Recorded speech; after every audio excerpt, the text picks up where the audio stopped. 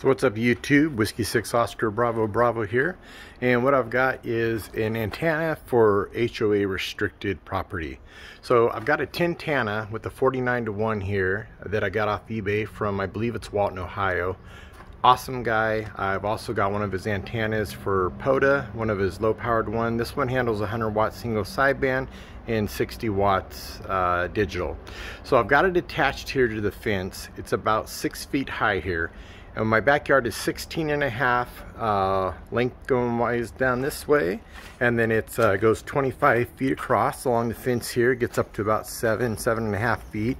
This fence over here is also high, so another 15 or 16.5 feet here, and then I bring it back about another 7 feet here, and I've got it tied off to the umbrella.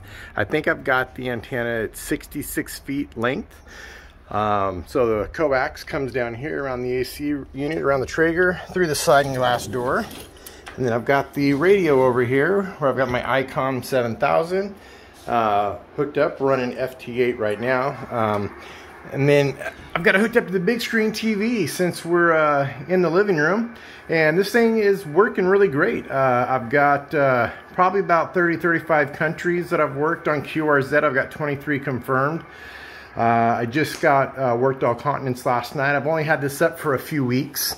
Doing really well. I'm surprised with the compromised antenna situation how well it's working. So if you live in an HOA and you have antenna restrictions, as you can see here, from right here it's even hard to see that I have it up from inside the house. So really good compromise setup.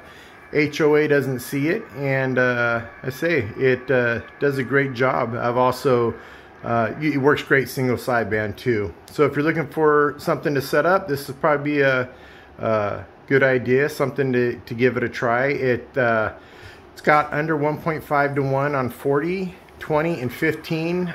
10 I do need to use a tuner. Guessing it's probably because of the way I've got it roped around the backyard in a circle. So anyways, have a good day. 7-3 day, Whiskey 6 Oscar Bravo Bravo. Yes, that's Art Bell's old call sign.